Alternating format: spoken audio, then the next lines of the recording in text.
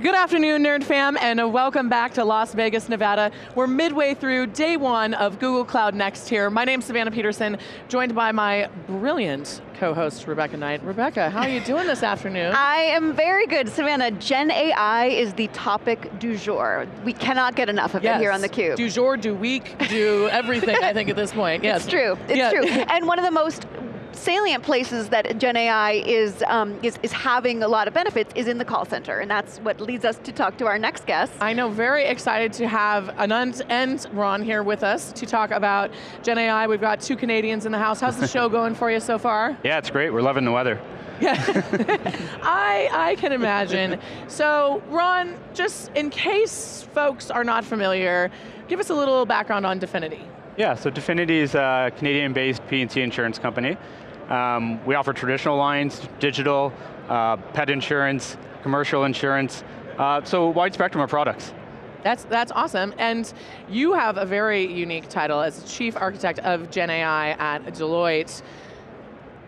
I'm curious, actually, just before we dig in, how long have you had that? How long has that role existed at Deloitte? Let's start there. It's been about a year, actually. Yeah. So fresh, and tell us what your day-to-day is like. So I work with clients to do Gen AI-based implementations, many of them on Google, and we're looking at solving very challenging business problems. So it's a problem where we need to leverage AI to either re-engineer processes, or whether it's process efficiency or maybe generating new revenue through marketing or other channels. So it's an exciting space. We're learning more about the tech every day. And it's evolving, just the announcements today in the keynote. Like, I'm learning a lot about what's coming, and we're really excited about it too, so. Yeah. Well, we're really excited to have you on because we love customer stories here, because there's so much talk about the technology, the TCUs, the PCUs, but we want to know really how are companies using this technology to improve the workflows for their employees, but also improve the experiences for their customers. So Definity went live with the contact center at the end of 2023. Can you why don't you start from the beginning about what was the impetus for this project? Yeah, well, I think you touched on it, right? How do we improve the customer experience? How do we improve the employee experience? Leveraging some of the new technology that's in market. So some of the things we looked at are, what were the long poles in those experiences or in that journey?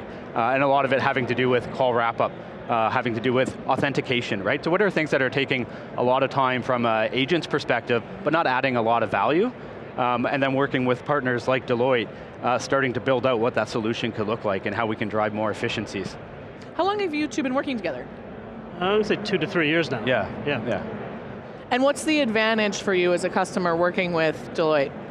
Yeah, I think for us, we want to go fast, we want to go far, but we know to do that, we can't do it alone, right? And so partnering with folks like Deloitte, folks like Google, really brings that relationship to fruition, and we're able to take up new concepts like CCAI, and some of the cool things we saw in the keynote today. So yeah, I think it's really about leveraging that expertise that's in market, but also then bringing it home with our team as well. Yeah. So going back to the impetus for the project, what were the pain points that you were seeing, both for the agents and also for the customers? Yeah, I think call center has call variability. We've all been on, we've all dealt with it. So being able to manage the scaling or the volatility in call demands is a big thing for us, right? So how can we drive more efficiency away from the call agent, right? So when you actually want to reach someone, you want to have that person-to-person conversation, not be waiting in the queue because someone's doing authentication or because the agent's trying to wrap up the call, right? So we tried to take out some of those low-value interactions so we can have more high-value face-to-face, but person-to-person interactions. Well, you want it to feel face-to-face. Yes. You want it to feel that personable, so I don't think there's anything wrong with that. Anand, I'm curious, you see a lot of different customers and across verticals. I can imagine you're a very popular person these days. Yeah, absolutely. Within the organization. You're having a bit of a moment, if you will. What are some of the trends that you're seeing? In general, is everyone kind of in a similar place across verticals? Are there some categories and spaces that you're seeing run ahead, perhaps because of their agility or maybe even smaller size?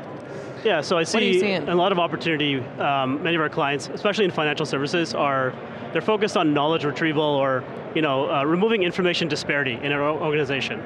They want employees to have access to information instantly, relevant to their context, so that they can just move on with whatever task they're doing and actually produce more at the end of the day. In the call center, this shows up in a very interesting way. Agents, when they're on a call with a customer, they're often navigating multiple applications. The most I've ever seen in one flow was like over 30 applications that an agent had to do to execute an interaction, right? So if you can remove some of that through automation, through generative AI, moving from the front office into the back office, doing some of that straight through processing with generative AI, we're seeing customers experiment with that, and also leveraging information retrieval and knowledge retrieval throughout that journey. And where are they in this phase? Because I mean, one of the things that has really come through, at least in the keynote, is that we've gone from, it was about a year and a half when ChatGPT was unleashed into the world, to here we are today, where companies really are just going from, oh wow, here's this new bright shiny toy, to let's really integrate this into our systems. Where do you think companies are in their journey? Yeah, so I'd say the past year, or at least in 2023, there was a focus on POCs. A lot of companies were like, here's this new hammer, and what are all the possible things we can do with it? This year, the focus is really about moving from POCs into production. A lot of companies are looking at low value, high volume processes, and looking to re-engineer them from the ground up with generative AI, and they're building business cases, usually based on either cost savings due to improvement of utilization of talent, or other maybe new capabilities that they want to enable, new products that they want to enable with this technology. So there's a huge push around impactful, focused deployments of generative AI that then you can build as a foundation upon which you can scale. And ultimately, I think the future operating model for an organization is one where you have AI agents, like we saw today in the keynote, interacting with humans, in a kind of in a collaboration, so a request coming in, going through a collaboration or orchestration of that. And so over the next few years, I think we're going to see a lot of new capabilities, new entrants into existing long-standing industries where there's incumbents, right? Just trying to come to market with new processes. Yeah. What are some of the challenges there? I mean, you just described that as a very smooth process, which, given that you're a consultant, is sort of the name of the game. But I mean, there is obviously, there's best practices and there's a great way to do this. What's your advice to folks? I mean, and actually, Ron, I'll turn this to you first, to companies who are embarking on this journey. We're all still in kind of the sandbox stage. How do they get to that at-scale moment of realization like you've achieved? Yeah, I think maybe if we take a step back, for us it was even what preceded this, right? And so we had just gone through our data transformation journey, which allowed us to be ready for this. So the timing was great. We had just moved to cloud, moved our data platforms to cloud, made the data available for these types of programs. Then I think it's really about finding your right risk tolerance, right? What's your organizational risk appetite? Do you want to do something that's internal facing, that's lower risk? Do you want to do something similar to maybe what we did, which was, again, not directly interacting with the customer, from that sense of kind of respond and response? Yeah, I think that's key, right? Just figure out where your comfort zone is, and then the opportunity, like I said, for us is really driving out that talk time, right? The call time. How can we reduce that and reduce the pain points that come along with longer talk times? How does your team feel? How has your team responded to that adjustment? Do you feel like morale is up? I think people are excited, for sure. Like you said, this is the talk of the town, right? So it's excited to be operating in this space. We tend to think of ourselves as a leading organization in the digital space, so absolutely. So it brings that empowerment to the team that we're not reading about, but we're actually doing it as well. No, we've been talking about it on the show, 2024, the year of making AI real, not just this hype stage that we're obviously peaking in right now, big time.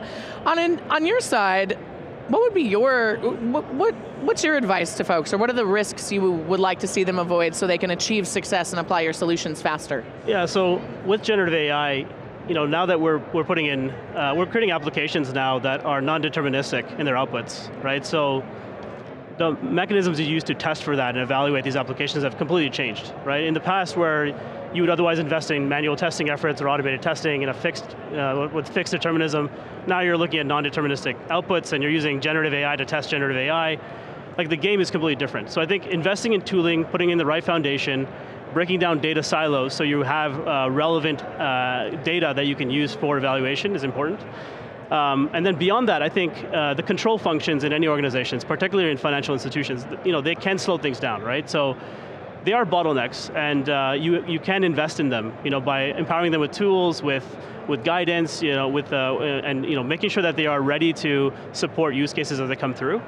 And we're seeing clients actually start to do that, where they're investing in governance and while at the same time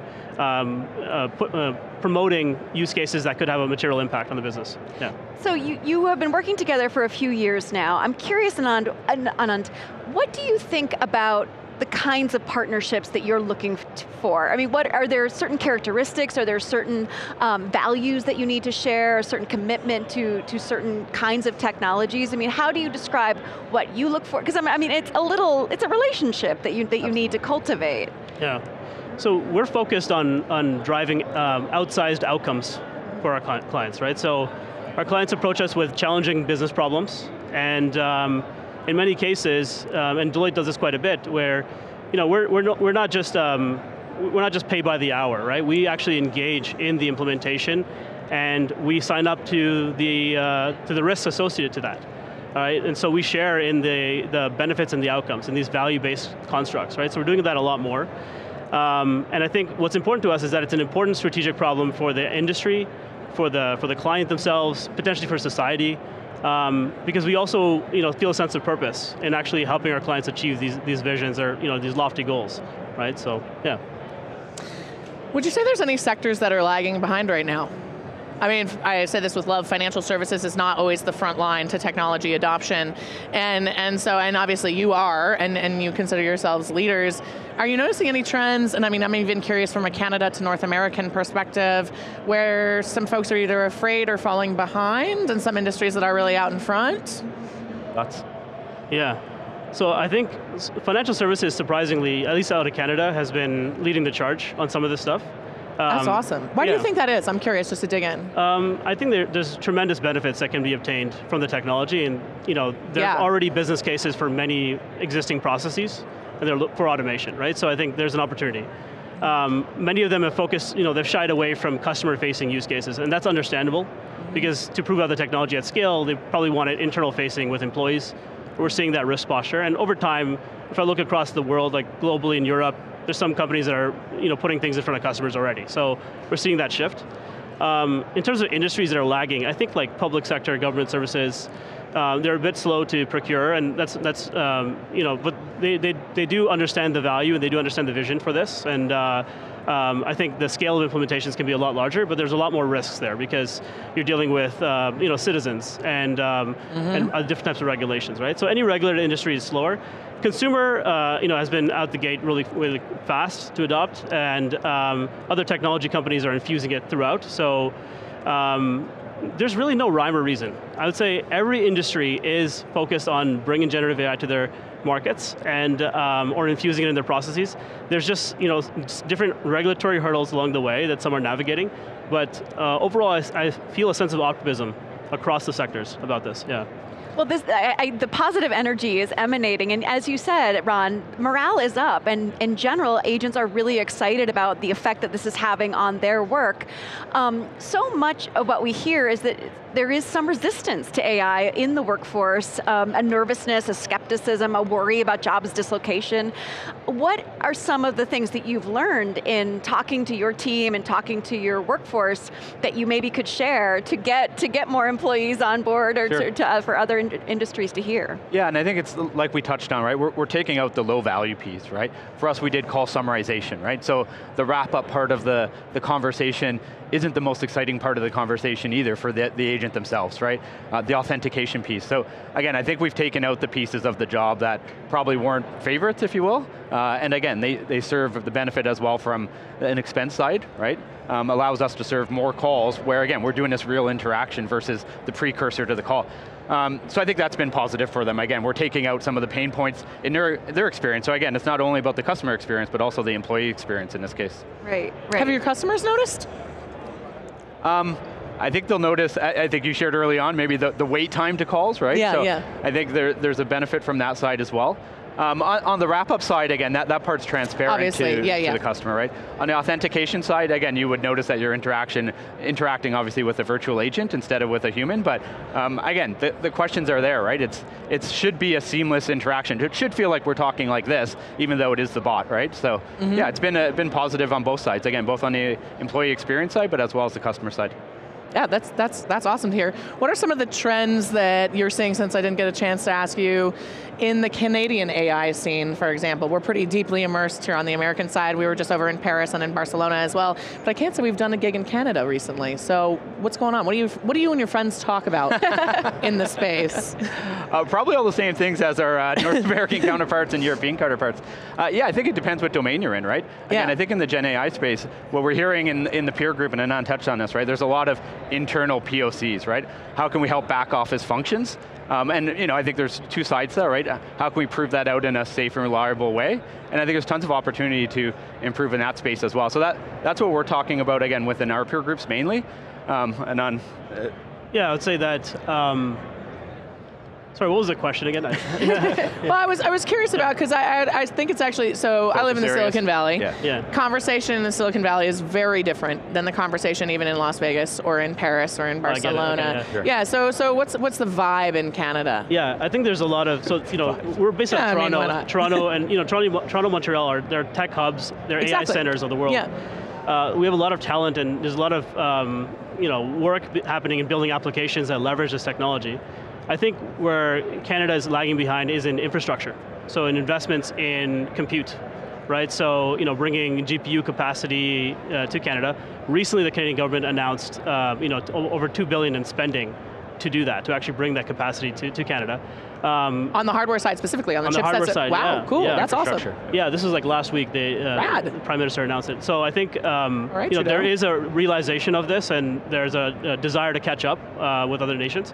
From a regulatory perspective, I think Canada was first to have the regulations in place around AI, or at least proposed. I did not know that. That's outstanding. They're still not fully ratified, but I think there has been thinking around the potential for AI to disrupt society and jobs and work in general, and safeguards being contemplated and discussed, right? So I think what the government is doing and kind of what industry is doing is they're putting in place the right guardrails so that they can foster an exponential growth in the technology and use.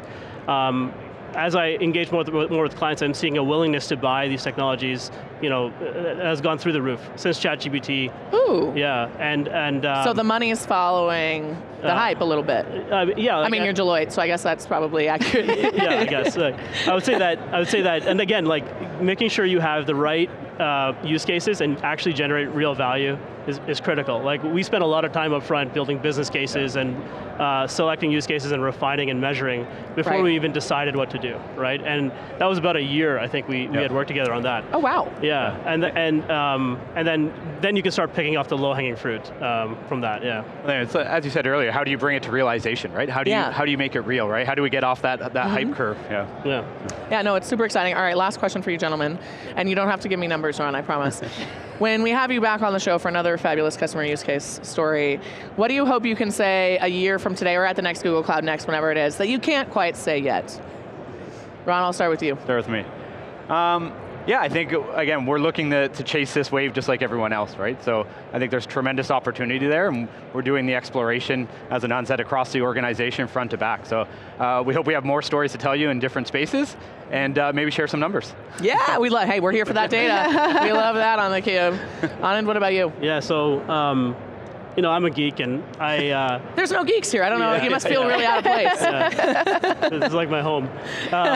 So I would say the multimodal models that are coming to market are quite powerful. With million context length windows, I think just very novel experiences that we can drive with customers is something that I'm really looking forward to. So beyond just simple functions or automation, it's net new capabilities, experiences, products, I hope to be back here to share a story about something like that. Yeah. Yeah. That'd be great. The future is bright. Anand and Ron, thank you so much for being here with us on the show. This was a fantastic chat. Rebecca, always a pleasure. And thank all of you for tuning in from wherever you are on this beautiful rock to our fabulous 3 days of coverage at Google Cloud Next here in Las Vegas, Nevada. My name's Savannah Peterson. You're watching theCUBE, the leading source for enterprise tech news.